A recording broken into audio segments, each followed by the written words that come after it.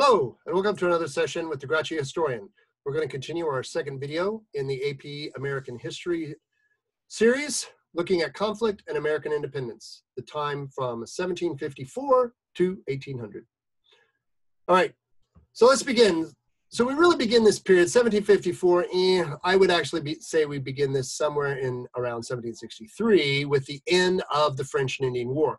When the British captured Quebec and Montreal, the Treaty of Paris ceded Canada to the British, which ended the French dominion in Canada, basically the French presence in the eastern colonial area, and ended most importantly from the prospect of the relationship between the British and their colonies, the major threat from the Indian tribes that had been allied with the French.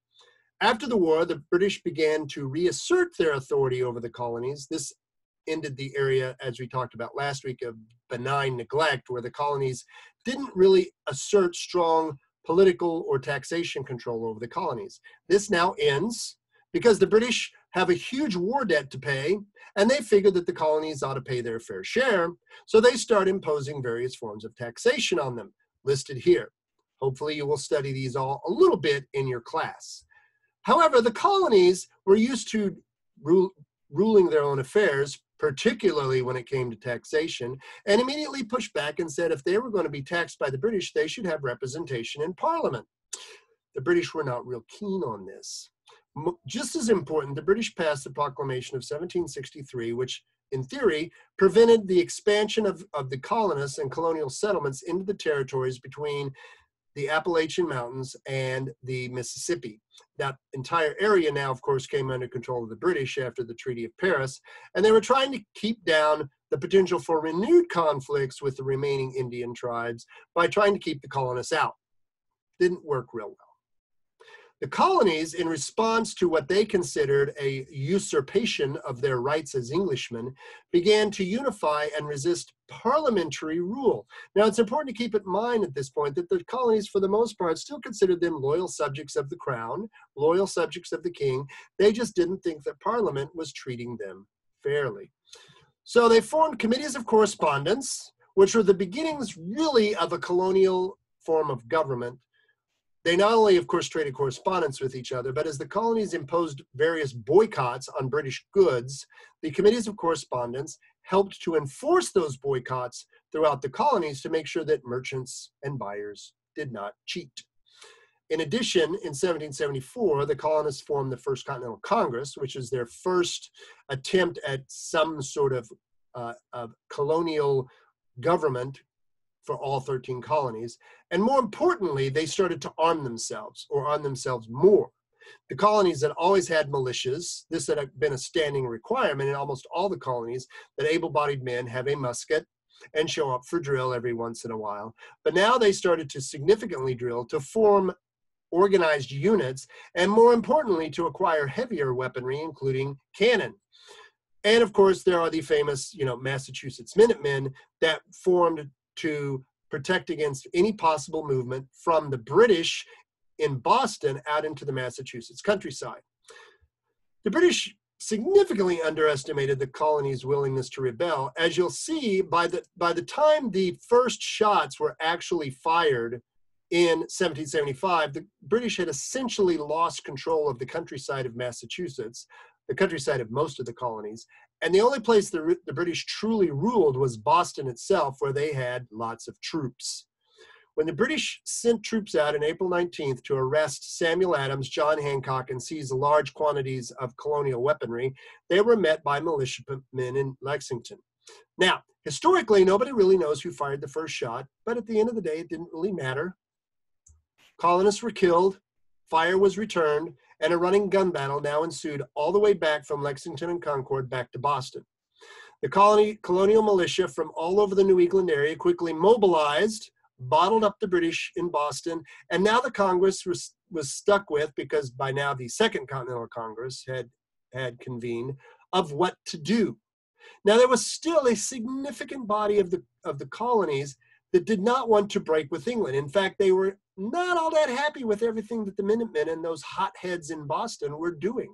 They still hoped to reconcile, not necessarily with Parliament, but they appealed directly to King George. That didn't go well. King George declared that they were in open rebellion. He sort of trash-talked them in 18th century terms. And there was now really no choice of reconciling with England. So now you have the colonists who have to decide whose side are they going to be on? Are they going to be Patriots, Loyalists, or the inevitable undecided fence-sitters? Now, when I first studied history way back in the day, when there was a lot less history, I was taught that it was basically a third, a third, a third. Best case, only about a third of the colonists actively supported the Patriots and the Revolution. About a third were Loyalists. This is a pretty significant number. A lot of recent scholars have actually been looking at the American Revolution as the first American Civil War, because there were a number of places where the Patriots didn't fight the British, they fought other colonists. And they were very take no quarters type of battles. But for the most part, the Patriots and Loyalists were trying to get the attention and the loyalty of the fence-sitters, and this would continue through most of the war.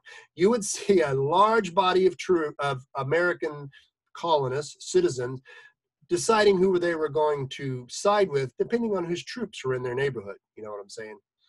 Now, as the colonies formed this army, and they decided they needed to get the British out of Boston, the inevitable question was, who was going to command this army? Now, this is where our man George Washington shows up. Now, George is very subtle, very subtle. George never actively lobbied for the job of general-in-chief. He just showed up to the Second Continental Congress in his old colonial colonel's uniform. Subtle, that's my man George. However, as one of the colony's more famous soldiers, he was quickly given the job and began to try to form a bunch of ragtag militiamen into an army worthy of taking on the world's mightiest empire. Now, a little word about George, because everybody loves George. George as a general was not that great. Nah, he was tactically beaten almost every time he was in battle. My study has shown there's about 3 battles that you can actually say that George won outright, hands down. The Battle of Trenton, the Battle of Princeton, and the Battle of Yorktown. Every other battle he fought, if he wasn't outright defeated, he might have achieved a draw in the terms of the day, meaning he basically did not let his army get destroyed. But George was the critical strategic general, because George knew 2 important things. One, as long as there was a Continental Army, there was a rebellion. So his number 1 job was never to get defeated. Number 2, George knew that as long as he wasn't defeated, all he had to do was not lose, and he was going to win. Now, he, of course, wanted to engage the British. He wanted to defeat them in open battle. But for the most part, he understood in the big picture that the colonies simply had to hold out until the British, A, recognized their rights, or after 1776 and the Declaration of Independence, that they allowed the colonies their independence. Now, little discussion of the Declaration of Independence. Hopefully you will spend some time on this in class, because of course it is one of the critical documents that formed our American democracy. But once you get past the, we'll just call it rather flowery language of the first part, which was important because it was important for the colonies to declare why they were in armed rebellion against the crown for independence. So if you actually read the entire Declaration of Independence, which I highly recommend, you will see that the colonies laid it out like a legal brief. They were in effect indicting King George and the Parliament of all the offenses they had committed against the American colonies to justify armed rebellion. Now, sadly, like most large survey courses, and this seems to be a particular tactic of AP courses, they don't cover any military history, which I find extremely sad. But there are 3 battles that I think are worth a little more mention because they're important. The Battle of Trenton in December of 1776 was the critical battle that kept the Continental Army together when it was literally ready to disintegrate, as most of the enlistments of the troops that had initially joined the army were up, and they had basically known nothing but defeat since they had driven the British from Boston the spring before. Since then, they had been driven out of New York, they had been driven across New Jersey, and they were underpaid, underfed, and the British had them in their palm of their hand and let them go. And Washington made them pay. The Battle of Saratoga in the next year of 1777 served two purposes. One, it ended the British Army's last real chance of a battlefield victory by moving down the Hudson Valley and cutting off the New England colonies from the rest of the colonies. But more important, it showed the colonies were a viable force and brought the French into the war on their side. Oh, we do not want to forget about the French, eh? The Americans, of course, had opened up negotiations with the French almost as soon as the war had started. And of course, the French, eager to get back at the British, provided covert support for the Americans up until the Battle of Saratoga. Now the British were willing to openly provide arms, funding, soldiers, and most importantly, ships, which showed up at the Battle of Yorktown. From what I can tell, this is the only time the French defeated the British in a naval battle. There may have been a couple other ones, but this is probably the most important French naval victory in history because it allowed the colonies to secure the surrender of Cornwallis's army. Now, there's some really excellent books, of course, about the American Revolution. One of my favorite is by an author named a professor named John Ferling, who wrote Almost a Miracle. And I think that's an excellent title. It was almost a miracle that the colonies had won the war. They had outplayed, outwitted, outlasted the mightiest empire in the world in 1781. And they had brought the British to the peace table. So the British decide for peace. The Treaty of Paris creates a new nation. And now the inevitable question is, now what? Now the colonies have to figure out how to rule themselves. And of course, these are a bunch of rambunctious, stubborn, stiff-necked colonists that jealously guard their freedoms at gunpoint. So now they had started what they called the Articles of Confederation in 1776. They weren't fully in place until 1781, and they immediately had a huge number of shortcomings. James Madison and Alexander Hamilton decided that they needed to fix these shortcomings. So what they basically did was launch a coup on themselves. And in 1787, with our man George Washington back in command, they forge a new constitution.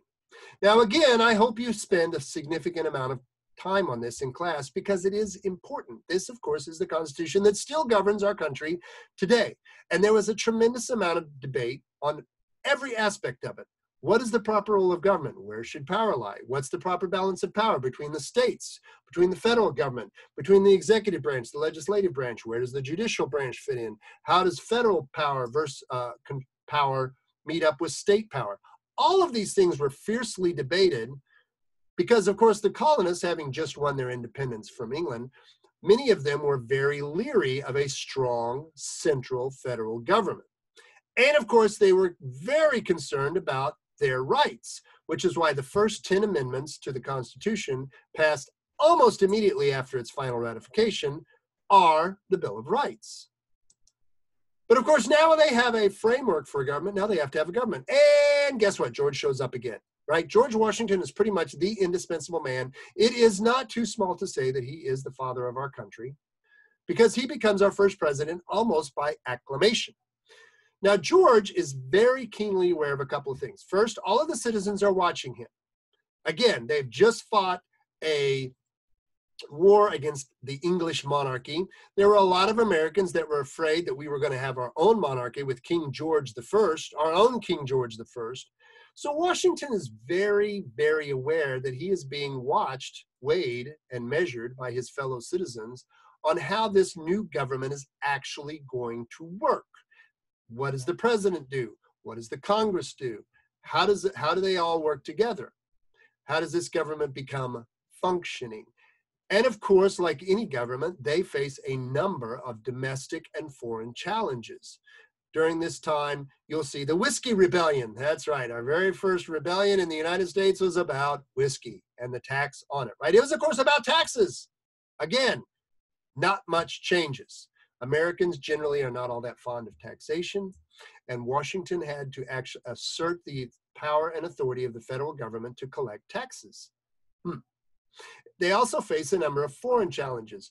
The French Revolution, of course, enters a deep divide in the Washington administration between those who want to join the war on the side of France or stay neutral, because almost immediately after the French Revolution begins, there's another European war. When they chop off the head of the French king, the other powers in Europe go to war against France, including Britain. So now Washington has to decide, what is America's foreign policy going to be? Are they going to get entangled in European politics? And George says no. We also see, funny how history works. People are like, oh, politics are so partisan this year. All they do is backbite at each other. Nothing ever gets done. All they do is argue. Yes, and thus it has been so since 1792.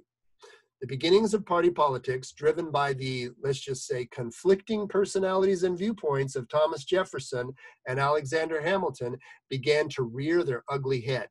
This is one of the things that Washington feared the most, is the beginning of party politics and a split in the American, we'll just call it ruling elite.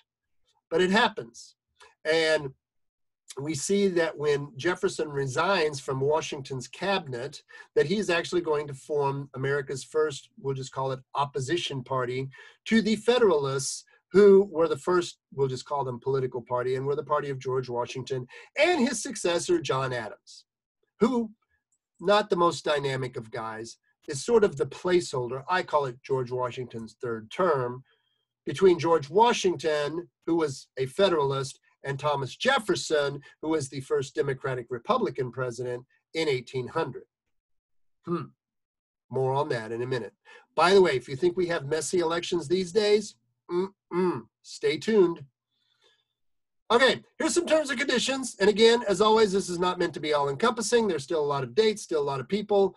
I would draw your attention to a couple things that I put in here because I thought they were kind of interesting. Number one is the Alien and Seditions Act.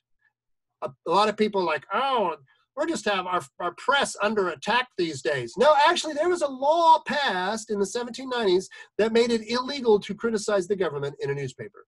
Remember, back then, we didn't have MSNBC. We didn't have Fox News. They had newspapers. And boy, howdy, they made no pretense about being partisan newspapers. No. You were either for the government or you were against the government. And they had a flowery way with the English language that would put to shame any modern American politician. I also put in here George Washington's farewell address. This is one of the great political speeches in American history. Washington was a prophet in a lot of ways, and he warned against two things. He warned against partisan politics, and he warned against getting entangled in Europe's affairs, which was pretty much America's foreign policy up until the First World War. Also, some other things I think you need to pay attention to, because again, they come out of the constitutional debate, but they're still relevant these days, are the Great Compromise that set the balance of power between the House and the Senate and the executive branch. The Federalist Papers, there are a number mentioned, I'm sure in your text, there were over 50 Federalist Papers written, a corresponding number of anti-Federalist papers written to support or defend the new Constitution, and they are the sort of political backbone of how our government came about. They show you the thought process of the writers of the Constitution, of the first members of the American government, so they're still very important. And of course, there's the old electoral college, the misunderstood, controversial part of the Constitution that is still under attack 200 years later. So I hope you found this video illuminating, helpful, and we look forward to seeing you in the next one. Thanks very much.